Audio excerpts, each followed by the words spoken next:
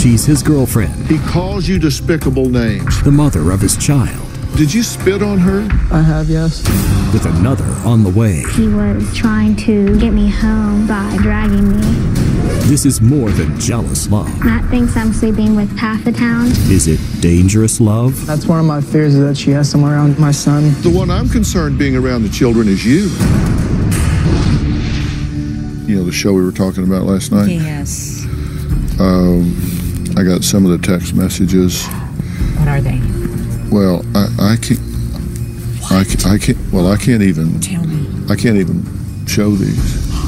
Tell me. Can you tell me? No, well. They're that bad? Well, I can.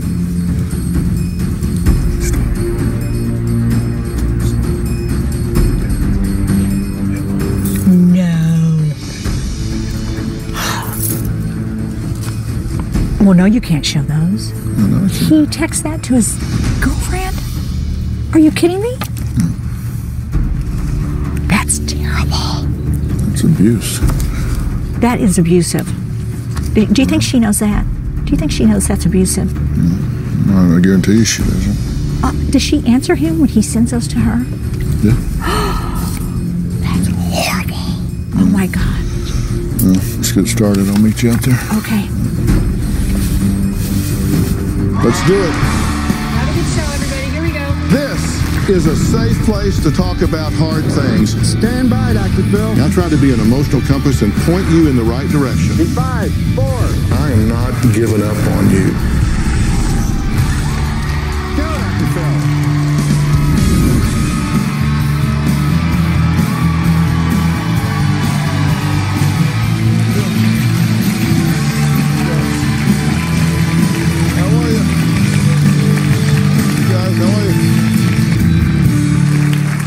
Your first love is supposed to be something that you remember fondly, something memories are made from, right? Well, sadly, my guest Eileen's memories are made up of this, and this, and this. I hope you never get over this and feel the way I do when I'm reminded every day that my kid's mom is a whore. Don't have our son around anyone, you nasty slut. Well, Robin heard even worse before the show. In fact, Eileen says her boyfriend Matt is so convinced she's cheating that he calls the mother of his child the most degrading names in the book. My boyfriend Matt and I have been dating for almost 2 years. In the beginning, he was every girl's dream guy. It felt like something out of a movie. About 5 months into our relationship, Matt started accusing me of cheating on him. I did not see it coming at all. Now, our relationship is horrible. There's no trust in it at all. Matt thinks I'm sleeping with my ex-boyfriend, his friend, and half the town. I think that Matt is crazy and delusional. He has absolutely no proof that I have cheated on him. Matt has called me a slut, a whore, a pig. Whenever Matt says something, I'm just so used to it. During my first pregnancy, we got in a really bad argument and he made me sleep on the floor. The first time he spit in my face, I kind of just stood there. He did it and he didn't even flinch. He would make fun of my body after I had his child. He just said that I'm beat up down there. He would say stuff about my stretch marks. I act like it doesn't bother me. Whenever I show him emotion, he thinks it's fake. The most hurtful thing that Matt does is he turns to my son and he will say, "I know your mommy's a whore." He'll say that he's sorry for choosing someone like me to be his mother. Okay, are you cheating on your boyfriend? No, I have not cheated on him. Okay, and so he's fabricating this in his mind. He's just making this up. Yes. Okay, and it started because why? Is there anything you can look at that triggered this? He thinks that because I was friends with my ex-boyfriend. I was being sneaky and going around behind his back and hiding stuff from him. Okay, and from that, he has called you the most horrible and despicable names. Slut and pig and racial slurs and everything you can. I mean, some of these I can't even say on the air. They're so bad and despicable. He says those things to you regularly, right? Yes. And what do you do when he does that? I don't know. I kind of just learned to, I got used to it. Whenever he does say it, I don't do anything. I kind of just brush it off. He says you're worn out and sloppy. Yeah. How old are you? 20. 20. He makes fun of your body. Yeah. He says your body's disgusting. Yes. Okay. Well, Matt does not back down from his opinion. He is adamant that she is sleeping with another man. Take a look at this. I am almost 100% sure that Eileen cheated on me with 2 different people, one being her ex-boyfriend and one being one of my friends. I never caught her in the act. She says, until you catch me with somebody, I'm innocent. I don't believe that. When I accuse Eileen of cheating, she cries and screams, and it's almost like she's trying to hide something. It makes me sick to think that my son could be in the same house as someone she's cheating on me with. Eileen is 7.5 months pregnant, and the doctor told her that she got pregnant in the month of July, and we were together all of August or July. I'm 100% sure that this is not my child. I've called Eileen names. I've called her nasty, disgusting, whore. If Eileen is 7 months pregnant, sleeping with somebody else, then she deserves to be called a whore. She's getting the emotional support from me and the intimate part from somebody else. I believe this has been going on during the entire pregnancy. In the last year, we've broken up 5 or 6 times. Any time that I give Eileen a chance to work it out with me, it only lasts for 3 to 4 days. I can't get past the fact that she may have cheated on me and that she's hiding it from me. Until Eileen tells me she's cheated on me, there's no way of us ever getting back together. You thought that before. You gotta tell him this stuff though. Okay, what is it you're saying to her now? You're telling her that she admitted to you in the car that she cheated on you, right? Yeah, like I've learned that I have to, like, I start noticing signs in our relationship, like things that didn't bother her the way they used to, and nothing was a big deal. Like it's like she didn't care as much, and she started making subliminal messages towards like her ex-boyfriend. She was trying to be friends with the people that he'd hang out with. She kept trying to find things out about him. In order to get the truth about anything, I had to question her and question her and question her. Well, let's go back to that, because you said she admitted to you in the car that yes, she had cheated on you.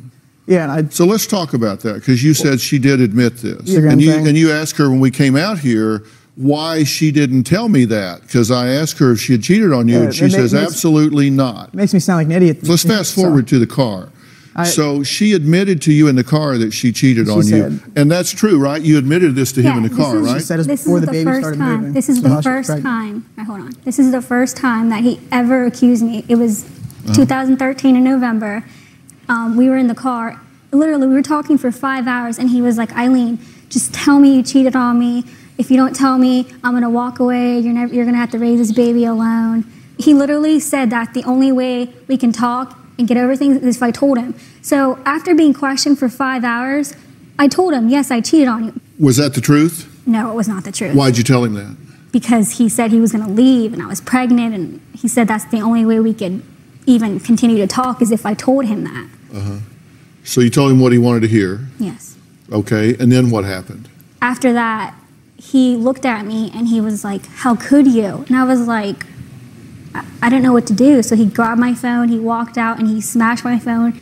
And I was like, Matt, I didn't cheat on you. Why do you want to hear that I cheated on you when I didn't?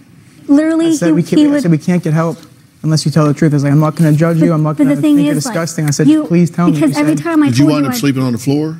Yes. He made me sleep on the ground that night. She had the option to leave this. She had her keys in her car. She wanted to stay. Why did you sleep on the floor? I didn't want to sleep in bed with her after I thought she cheated on me. Okay, let's take a break. Eileen says Matt will do anything to hurt her, going so far as to send her audio of himself having sex with another woman. We'll talk about that after the break.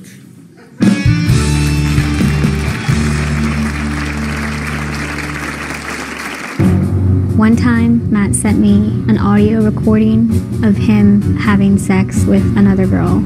I was just kind of like, what is this? And Matt responded to it, she's giving me everything I never got. When you're the one. One time, Matthew and I were on the way to the park.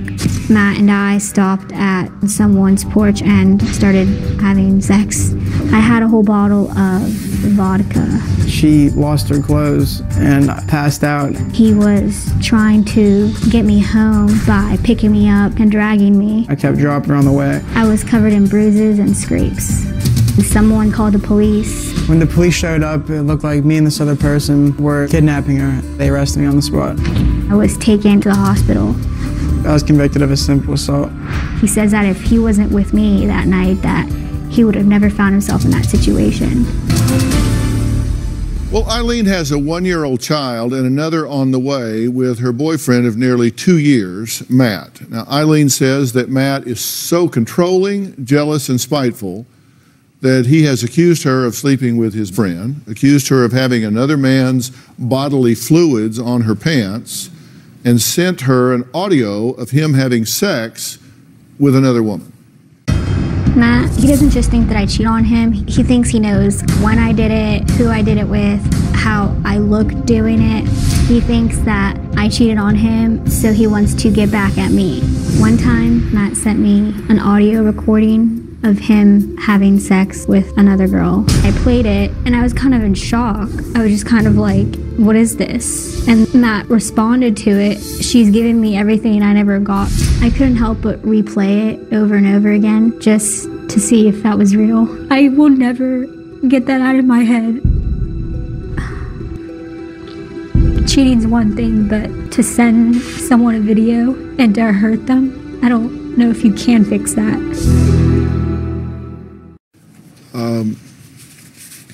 Did that hurt to hear that? Yeah. What did you think when you listened to it? It's like he did it to hurt me. He like wanted to hurt me, and that's what hurts more. Did it have the desired effect? I mean, you wanted to hurt her and it did, right? If you believe all of this, if you believe that she's involved with her ex-boyfriend, if you believe that she's having another man's baby, why are you still here? I'm just addicted to fighting. It's like, why aren't you gone? I have an addictive personality. Like with my OCD and stuff, I just kind of became addicted to the fighting and the high I get when we fight, controlling, and it's not even about her anymore. It's just about that. Did you spit on her? I have, yes. Did you ask her to take a polygraph to prove that she hadn't cheated? Yeah. Did she? She did. And you drove to another town to take it? In Pittsburgh, yeah. Yeah, and you paid like a fee and she took the polygraph? And what were the results? She wasn't lying. She passed. Okay, but then didn't you accuse her of having sex with the operator to give her a passing grade? No.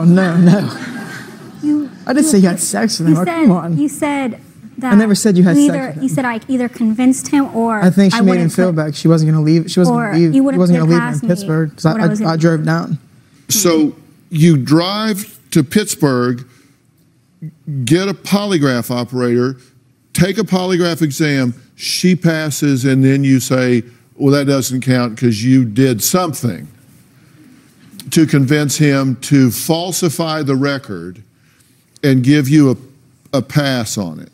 I mean, there's more to it, but ultimately, yeah. What is it? Did you either question the result or you didn't? Yeah, I definitely did, yes. Really? She's the polygraph operator? Man, it took me a lot to even walk out here. I mean, I know a lot of the stuff sounds crazy, but like I don't just make things up. Like, I really do believe these things, and like, it sucks. Well, I know you believe it, but as you look at it in the cold light of day, under the bright lights here, I mean, does it look like that might be a little bit of a stretch? It does, and those are days whenever I'll be like, listen, I don't think you've done anything, and I'll be nice to her. And then once I start looking at things again, or if something happens, like it just is right back to square one. Okay, That's and pretty you much thought how it is. was, you thought she's had she's been involved with her ex. You've thought it's been some random person. No, not anyone random, just my ex, her ex, and then one of my friends. Well, no, you've He's said disgusting. then maybe just some random person. No, I'd say that. Like, you say you guys sleep with half the town. Like, you've But told it me was that. always that one person. And I know, then- but you've said that. That was just me being pissed. Like, What? Just, when I said half the town, like, that's just me being. Well, that's kind of random. It is. And when I get mad, I say things that I shouldn't say. I have no filter. Well, but then And you I'd like can't to say get- you didn't say them later. Yeah, you're right. I know. Just waiting for this. Well, no, I'm just trying to find the bottom here. No, and I appreciate that. You're the only person that can help me. That's why I wanted to come on here.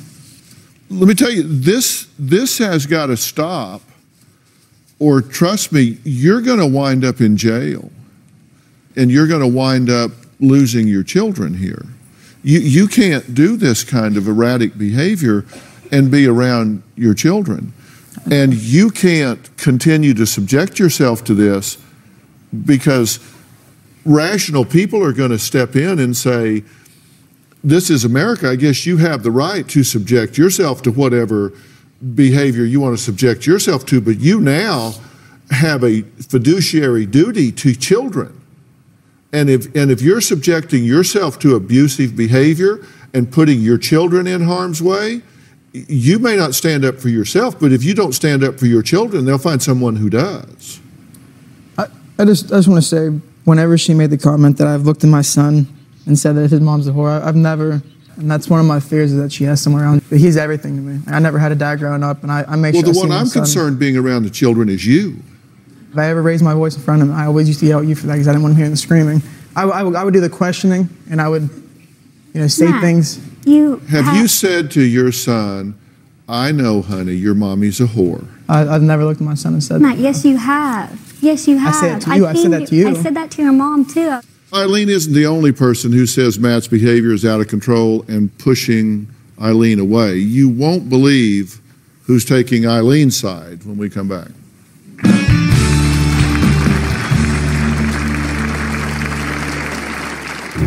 Matt is very verbally abusive towards Eileen. I do call him out on it. As a mom, it hurts when I see you say the horrible things to her. She's the mother of your child. You shouldn't talk to her like that. Growing up, my dad never kept his word, and he always put anyone and everybody in front of me, and it made it hard to trust people. Yeah, I just feel like everyone that I love leaves because I'm not good enough.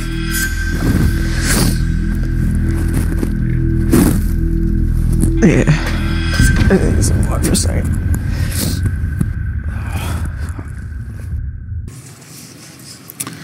From belittling her appearance to making her send pictures to prove where she is and accusing her of having another man's bodily fluids on her pants, Eileen says her boyfriend Matt's behavior is out of control.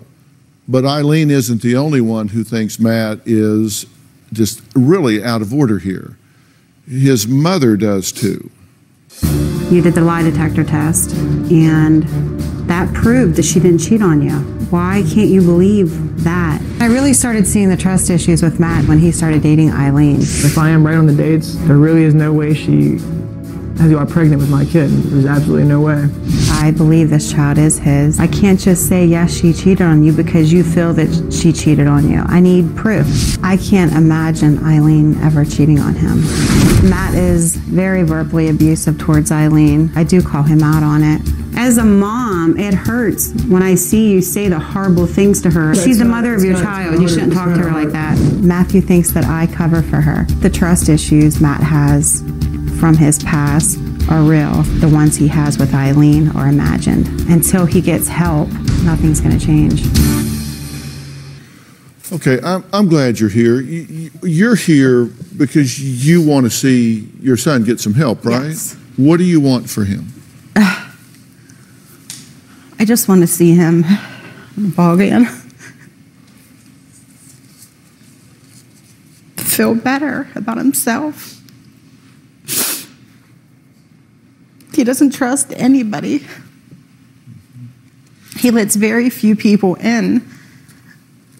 And I just want him to love himself up enough to know that other people do love him, but he can't trust people just because a select few people let him down. Like, I love him, and I'm not taking her side. I am not in agreement with how he talks to her, and if they're not going to get along and they're going to fight like they do, and he's going to say the horrible things to her that he says, they should just end it. And Okay, but this is not just about Eileen, right? no.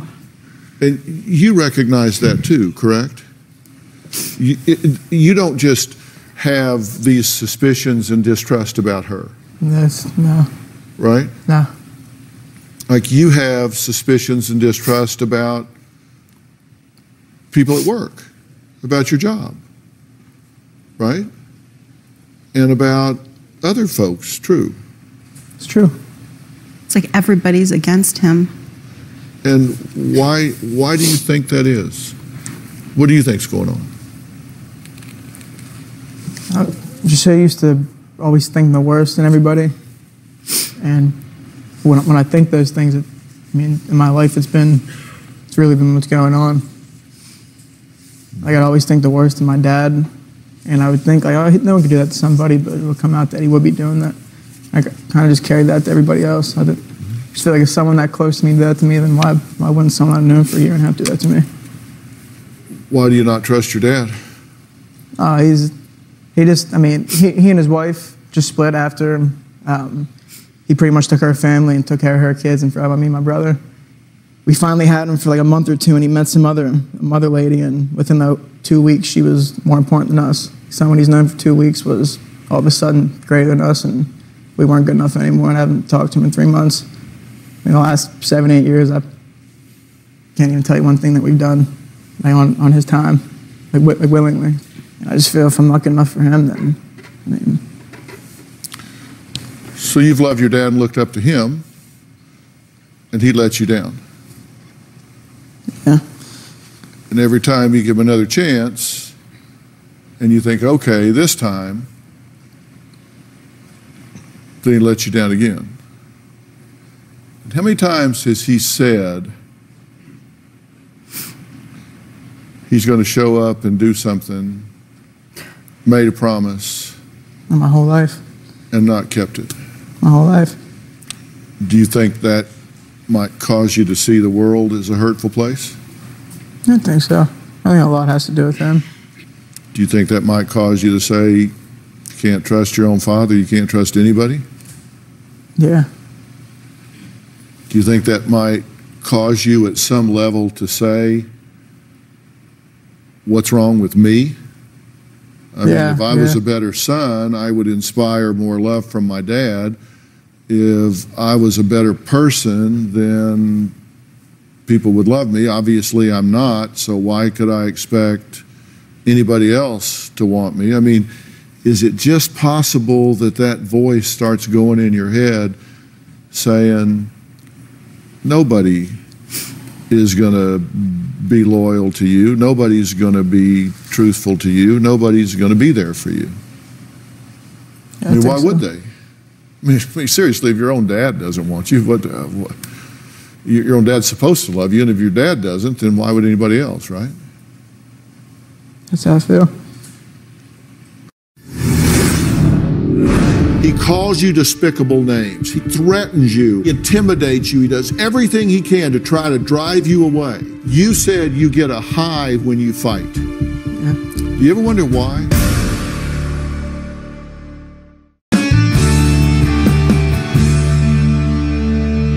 And somehow, some way, you wind up with a beautiful, intelligent young woman that, for some reason, winds up in love with you, wants to have your children, wants to share your life. You have to assume she's going to leave you, right? I mean, how could she not? I mean, isn't that the voice in your head? I mean, how could she not? Yeah. He's actually said that. You know, Matt, Eileen accuses you of being controlling and jealous. And here are some of the things she says you've done in the past. She's made you send pics to prove where and who she's with. You thought white stain on her pants was another man's bodily fluid, accused Eileen of sleeping with a polygraph examiner or doing something with him to pass the test, sent her audio of having sex with another woman to get back at her, saw a Nike sock on a bed in a photo and thought it belonged to another guy, threatened to take their son and leave her homeless, made her tell the family not to speak Spanish because they thought they were always talking about you, accused Eileen of sneaking out and cheating with the best friend during the nights, threatened to leave and never speak to her if she took a job that your uncle offered. But, you know, you say all of this stuff, and I'm going to tell you, all of this is a test. All of this is a test. This is a constant push on her of a test. About half of that's true, though. I mean, yeah, half of it's true. Honestly, you know, you could say half of it's true. She says half of it's true. I'm not worried about words. I'm worried about the fact that you constantly test her and push her to see if she will leave you. I do. And I'll tell you what, all of that adds up to me is this. Yeah. It all adds up to one thing: I fear you will leave me. Is that not what it's all about? I mean, if you're going to be honest, if you're going to just man up and be honest, is that not what all that adds up to? I think so, yeah. You said you get a high when you fight, didn't you? Yeah. Do you ever wonder why? Just the feeling that I could do whatever I want and she won't leave. Like, I'm so used to people leaving, even when I treat them good, that it kind of feels good that, you know, she'd stay with me no matter what. It's kind of got used to, I don't know. You are so right. It is so a test. You're being tested every time. He's seeing if he can push you away. He calls you despicable names. He says things to you. He threatens you.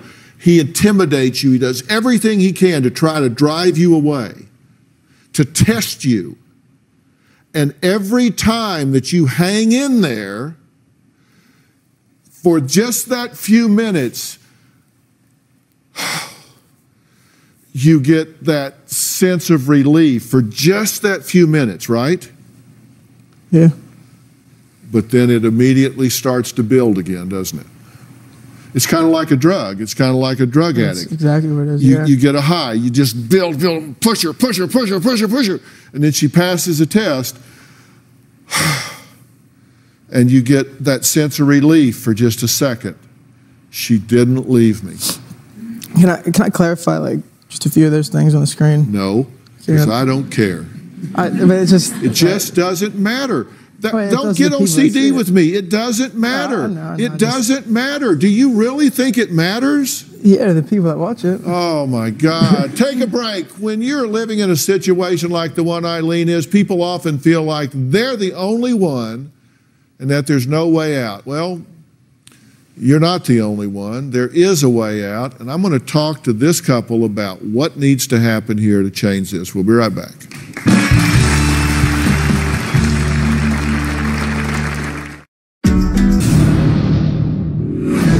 My boyfriend Matt wants to break my family up because he thought I was lying to him. He thinks that I'm not a good mom. He said I belonged on the streets, and I was going to be homeless, and that he was going to take my son from me. Oh my God. 20-year-old Eileen says that her relationship with Matt is being destroyed by his controlling and jealous ways. They have a 1-year-old son together and another one on the way. But she's terrified to leave him for good because he threatens to take their son and leave her homeless. Robin, I want to ask you to weigh in on this really quick. Matt, she's my wife. She's also one of the leading domestic violence advocates in America. She has a foundation, When Georgia Smiled, and which is devoted to the prevention of domestic violence. And she has something called the Aspire Initiative, which is an interactive curriculum to help tweens, teens, and adults learn about and deal with domestic violence. And it's used in schools all over the country. It's been recognized on the floor of Congress, United Nations. This is used everywhere. And one of your points is it's not just physical violence, right? That's right. A lot of people think that domestic violence is if someone hits, kicks, punches you. And what we're seeing here today is verbal and mental abuse. And it really, like you saw before the show, when you even had to whisper in my ear some of the horrible things, Eileen, that he is saying to you, that's verbal abuse. You are in an abusive relationship. And, you know, I've been sitting here during the show, and my instinct as a woman is to just run up there and grab you and just take you out of here as fast as I can, just run out the back door and just hide you and keep you from him. Of course, I can't do that. I want to. But what we're here to do today is to educate you and to tell you that you are being abused. You do not have to be talked to this way and treated this way. You can demand that he treat you with dignity and respect. You can demand that he treat you in an honorable way. And you can demand of yourself that you will not accept that of him. You have the right to tell him, you will treat me with respect. You will honor me. And you can make that demand of yourself. You can tell him, I am going to honor myself. I am going to treat myself with respect. I am going to treat myself with dignity. And I am going to give myself the right to walk away. What do you think about what she's saying?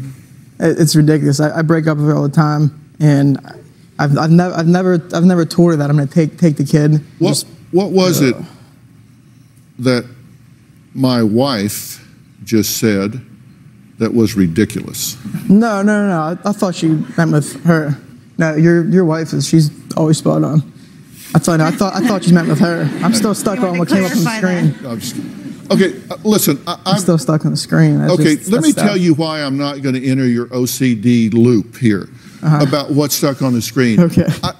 I'm not going to go play this game with you and argue the ridiculousness of the wording on the screen. Yeah. Let me ask you something. Are you abusive with Eileen? Yeah, verbally I say very hurtful things to her. Okay. Yeah. Are you abusive with Eileen? Yes. Do you threaten her? Can you elaborate on that? I mean, I don't. As in what, like? Do I look like I want to play semantics with you? No, you don't. Do you try to manage her by intimidation? Yes, I do. Okay, so that's what I'm talking about when I say threaten her. So you verbally abuse her, you derogate her, you erode her self-esteem, do you not? Now, you and I both know what's in these text messages that are too disgusting to read. No, I know what I say. I'm happy to read them if you want me to read them for all these people. You want to talk about the wording on this screen? You want to go over some of the other wording? No, I completely agree with you. I just don't want people to think that she's stuck in this relationship. Like I've broken up with her many times, and you don't need to worry about what people think. You need to worry about what you think. I don't trap her in this relationship. That's all I want to get across. Okay, you got that across. You don't trap her in this relationship. Everybody got that? Everybody got that? He does not trap her in this relationship. I think you are damaged, and I think it's time that somebody tried to heal the hurt instead of judge the angry language.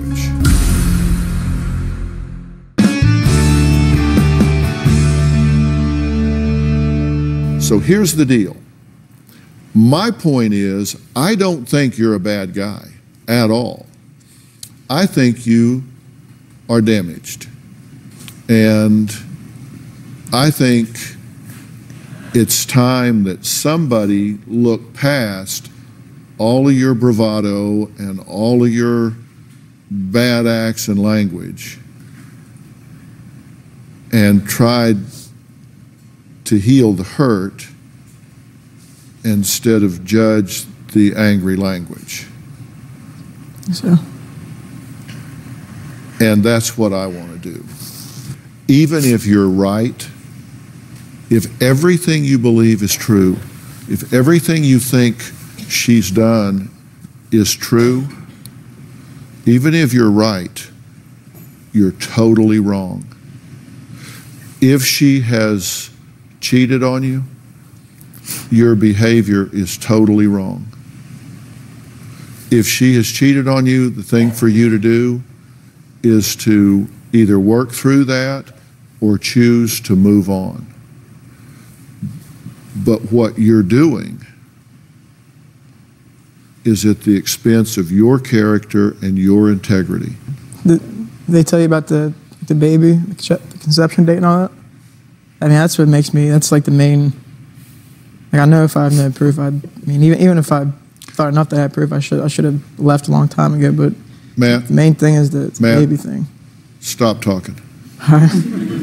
Sir. Stop talking. That baby is yours. Okay.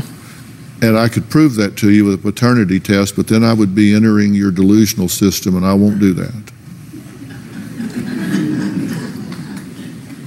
All right. See this guy right here? This is Miles Adcox right here.